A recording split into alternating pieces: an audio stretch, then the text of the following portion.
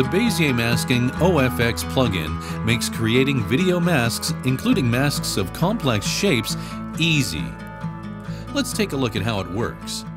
To best see the results of the mask you're going to create, start by adding a video clip with a very noticeable object in it to a new project. Now, find another video clip that looks very different from the clip you just added and add it directly below the first clip on a new track in the timeline. Click to place your timeline cursor within the events on the timeline.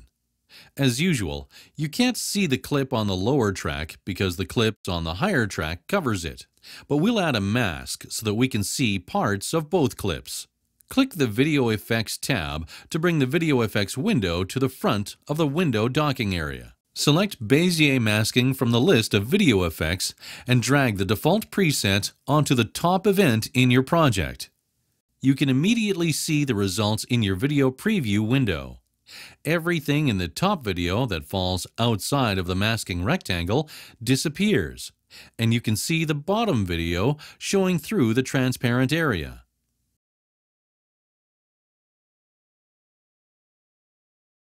You also see the interactive controls on the video preview window that enable you to resize, reposition, and rotate the mask. Drag any of the corner points to change the size of the rectangle while preserving its aspect ratio.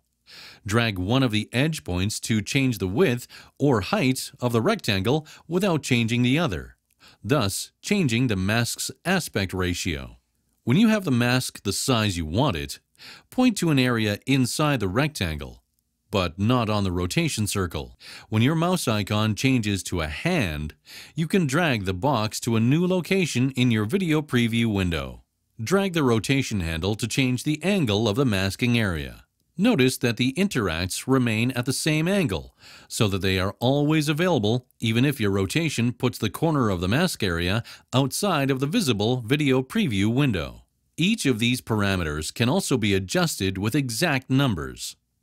Notice that, as usual, the Video Event Effects window also opened when you added the effect. There, you see headings for the plugin, including general options. This indicates that you can apply 5 separate masks at the same time. Currently, only Mask 1 is active, and that's the one you've been working with so far. Click the Expand arrow for Mask 1 to reveal its parameter controls. Notice that the Enable button is selected. If you were to look at the other masks, you'd see that their Enable buttons are not selected. Deselect the Enable button to turn the mask off. This essentially masks out the entire video. Select the Enable 1 button to turn the mask back on. You can enable and disable the other masks in exactly the same way. To change the shape of the mask, select a different option from the Type drop-down list. For now, try all options aside from Curve, which we'll talk about shortly.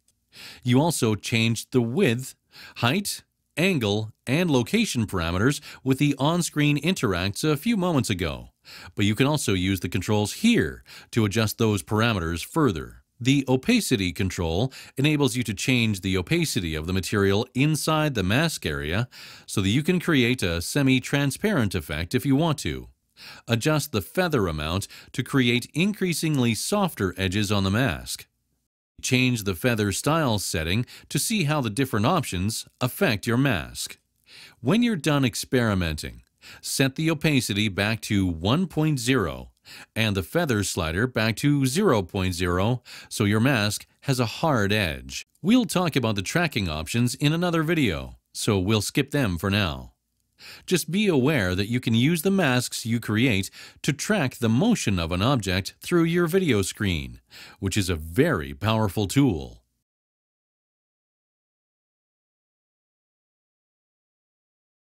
Go back to the Type drop-down list and let's talk about the Curve option. Sometimes you need a mask that has an odd and often complex shape that might include straight edges and curved sides. To create a mask like that, select Curve from the Type drop-down list. Notice that your mask disappears in the video preview window. That's to be expected, because Vegas is waiting for you to define your custom mask. To do that, you'll use a new set of tools that now appear in the Video Event Effects dialog box: the Edit Mode checkbox and the Edit Tool drop-down list. Note that the Edit Mode checkbox is already selected, so you are in Edit Mode now. Also, the Edit Tool is set to Add, so you are ready to start adding points to your custom mask. Move your mouse into the video preview window and notice that the mouse icon changes to a pen tip. Click in your video preview window to create a corner point. That's the first point in your new mask. Move to a different area in the video preview window and click again to add a second corner point. The 2 points are connected by a line, which represents a border of the mask you are creating. Now, point to a new area, but this time click and drag your mouse. This creates a curve point. The point has 2 handles, called tangents, and as you drag the handles, you adjust the shape of the curve between this new point and the previous point. You can create as many points as you want, and in this way can outline any shape in your video, no matter how complex. To finalize the mask shape, click the first point you added. While you're still in edit mode, you don't see the video inside the mask. Deselect the Edit Mode checkbox, and now the video shows up in the mask as usual. The real power of the curve type is that you can outline specific objects within the mask, but as you saw a moment ago, while you created your mask, you were not actually able to see the video you were masking, which obviously makes it impossible to create your mask over a specific object. To solve this problem, expand the General options. Now, adjust the Blend slider. The closer the blend value is to 1.0, the more opaque the video becomes. Set the blend value as high as you need to in order to effectively work with the object you want to mask. Now, you can adjust your mask so that it outlines your target object. Select the Edit Mode checkbox again. From the Edit Tool drop-down list, select Normal. With this tool, you can drag your curve points to new locations. So, drag your existing points so that they outline your target object. If you find that you have a corner point where you really need a curve point, double-click the corner point. This converts it to a curve point, and you can now use the handles to adjust the curves.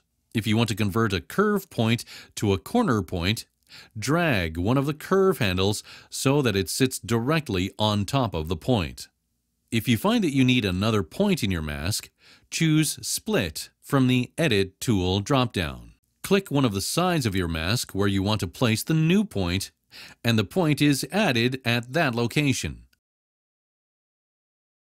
If you decided you don't need a point that already exists, choose Delete from the Edit Tool drop-down list and click the point. Once you've made all the adjustments that you want to your curve, make sure to set the blend amount back to 0.0 so that your project doesn't render with that setting, unless of course you want it to. Deselect the Edit Mode checkbox. You can also invert your mask so that only the video outside of the shape is visible. To do that, select the Invert checkbox under the General Options section. Deselect the Invert checkbox again.